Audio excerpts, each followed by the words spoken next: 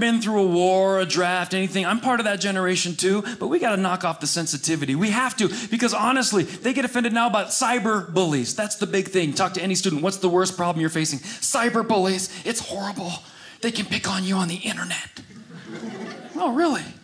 Our generation had real bullies. They pulled our real underwear up our real butt crack. Yeah. It really hurt, you know? You don't have to pull a Twitter out of your Snapchat at the end of the school.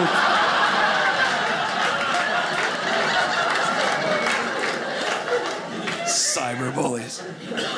I got bullied a lot because I look like a guy who can fight, but I can't, so the bully would naturally pick on me. Ladies, don't be confused. These muscles will not defend you.